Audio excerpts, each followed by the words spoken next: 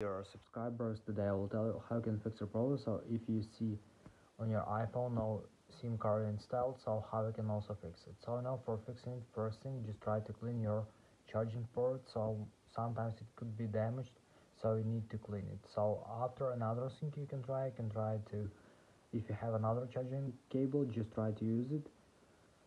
And if it doesn't help you, you can also try to restore your phone. So just go to the settings, and in the settings you need to find general. In the general, just scroll down, just tap on shutdown, slide to power off, wait a second, and just power your phone again. So just simply restore your phone. So thanks for watching, have a nice day, subscribe to my channel, click like, and bye.